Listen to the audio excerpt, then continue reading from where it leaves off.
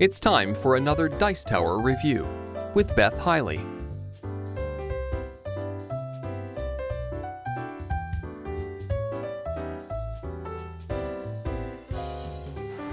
Hi, my name is Beth Heile here for Cat & Mouse Game Store in Chicago, Illinois, and I'm very excited to introduce you to one of our new games, Takenoko.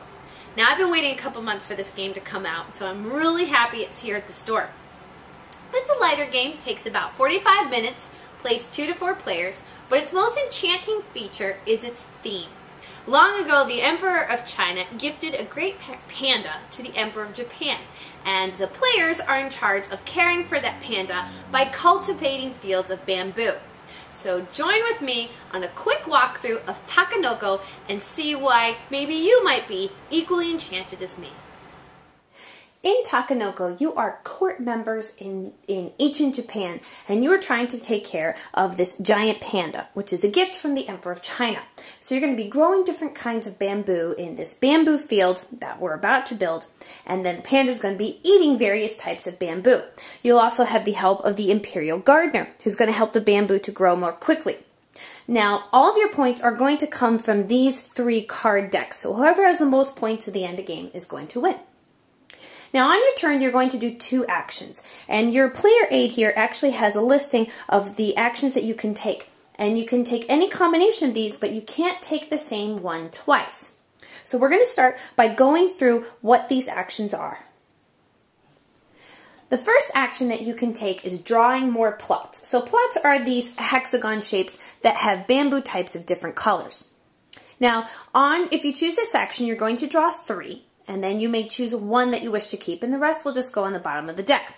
Some have special symbols, we'll talk about those in a little bit, and some do not. But if I'm going to place, perhaps I really want this pink one, I have to either place it next to the starting pond hex here, or it has to be next to 2 other hexes that already existed.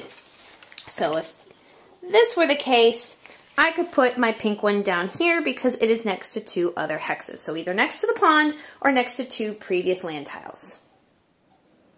The second action that you can take is irrigation.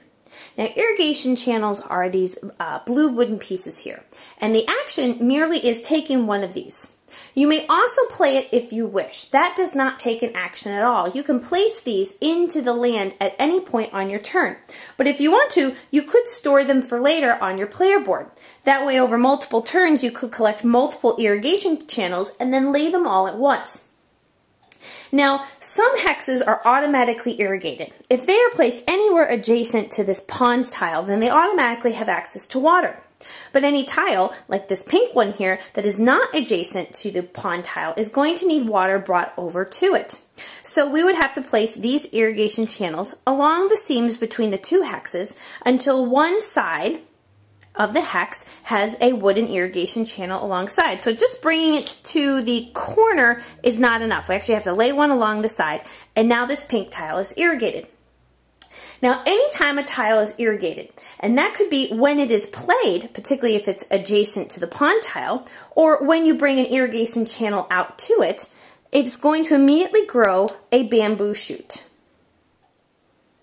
The third action that you can take is to move the gardener, and he moves in a straight line for as far as you want. So I could move him in a straight line here just to this green hex, or I could potentially move him in a straight line all the way down here to this yellow hex. So wherever you want him to go, as long as he's in a straight line, you can move him as far as he wants. So I'm going to move him to this green one in the middle. He then immediately grows a bamboo shoot on every irrigated tile that he is adjacent to that is of the same color. So he's standing on a green hex, so he is going to grow some green bamboo for every green hex that is adjacent to him and irrigated. So he would grow a bamboo shoot here on the tile that he's standing on and the one adjacent to him.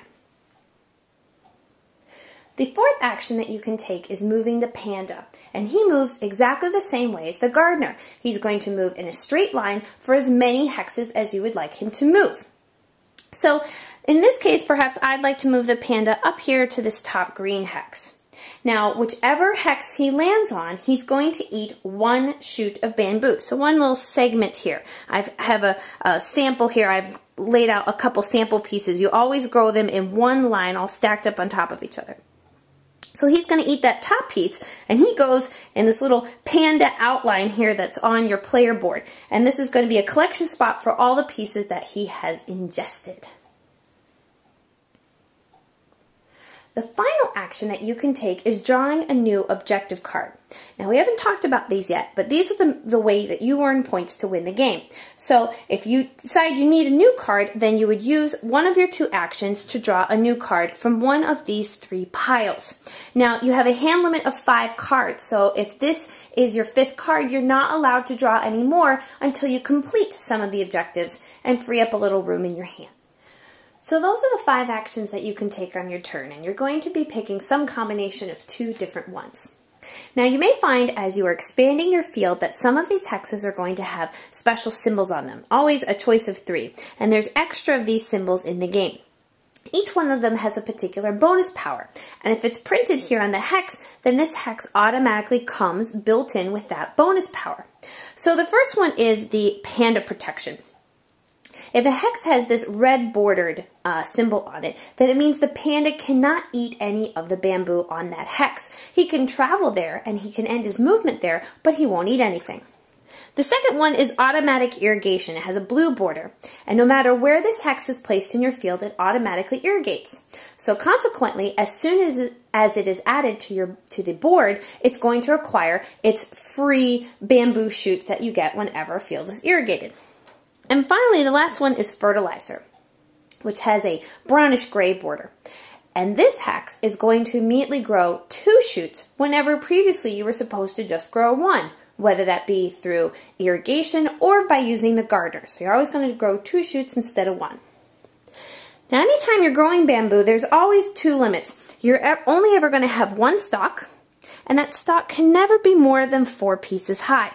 So if this were the case, and this hex was supposed to grow another one, perhaps by a gardener moving into an adjacent spot, this hex would not grow anymore because it has now reached its maximum height. Well, now that we've reviewed all the actions on the turn and all the special symbols, we're actually going to talk about what happens at the beginning of your turn. You're going to start your turn by rolling this weather die, which just has various weather symbols printed around the edges. If you happen to get the question mark side, you're going to pick a weather side of your choice. Now, so you're going to start your turn by rolling the die, applying the effect, and then proceeding with the other 2 actions of your choice. Now, the effects of the different weather sides are also printed right here on your player board for reference, and they are: if you happen to roll the sun, you're going to get an extra action. So you would do 3 actions instead of your customary 2. If you roll the rain cloud, you're going to immediately pick 1 irrigated plot to grow some bamboo. So maybe we'll choose the pink one here since that is irrigated. And again, you can never exceed that 4 bamboo limit. And it also has to be irrigated. If you have the weather symbol, instead of picking 2 different actions for your turn, you may do the same one twice. So I could move the gardener twice and he'll consequently grow bamboo twice. I could have the panda move and he eats 2 pieces, and so on.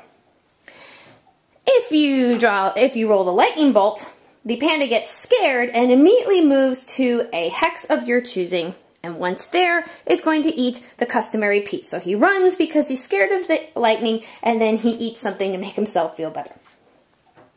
And finally, if you roll the purple clouds, you're going to grab one of these bonus chips, which we just reviewed, so you already know what they do. And grabbing one of these bonus chips is much the same way as grabbing one of the irrigation markers. You bring it over here to your player board, and then you may add it to a hex at some point on your turn at your choosing. So you could add one of these special powers in addition to the 2 actions that you would normally take. Keep in mind, though, that you can't add a special power to a hex that already has a special power built in, or to a hex that already has a chip added by another player. So only 1 power per hex. Finally, we're going to look at some examples of the objective cards. We know that these cards are what's going to give us the points that we need to win.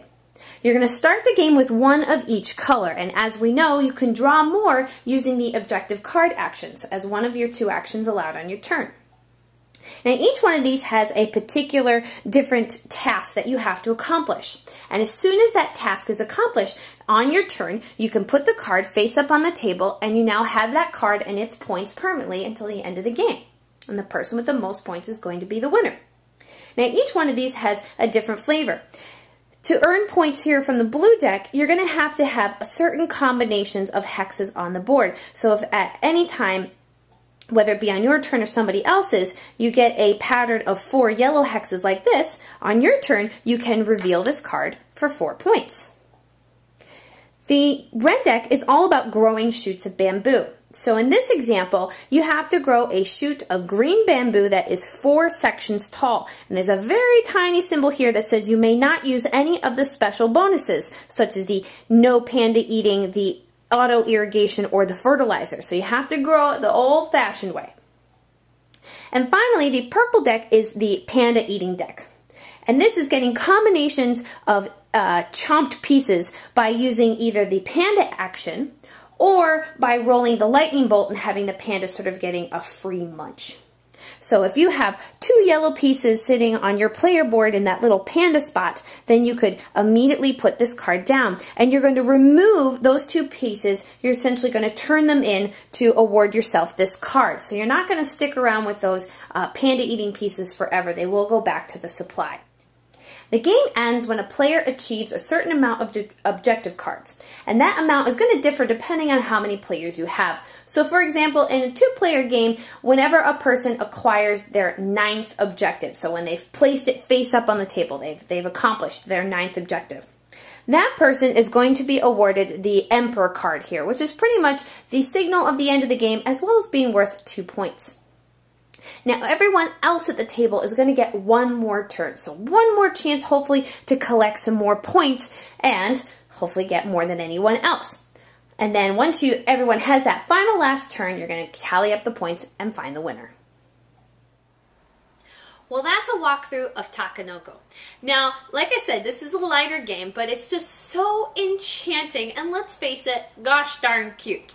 So if you find that you like a game that just has a theme that's so enthralling, so engaging that you can lose yourself in the story, then I would also recommend checking out The Adventurers.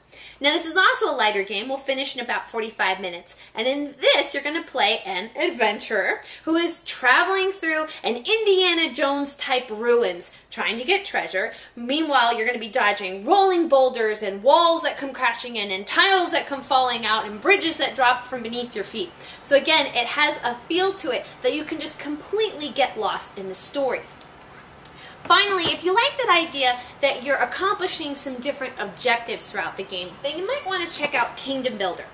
Now, obviously, your objectives are secret in Takenoko. In Kingdom Builder, they're public. Everyone knows the 3 objectives that you're going to work for the whole game that will score you points. But you can shuffle out different objectives when you play across different games. So sometimes you're going to be focusing on different elements. And I found I had a similar feel to it in Takenoko. It's just those were secret and specific to me, whereas these are general and apply to the whole table. Now, all of these we have here at the store. And trust me, once you look into the Takenoko box, you're going to fall in love. So come on down to the store, let us just lay it out on the table for you, and trust me, I think you'll come to love it as much as us.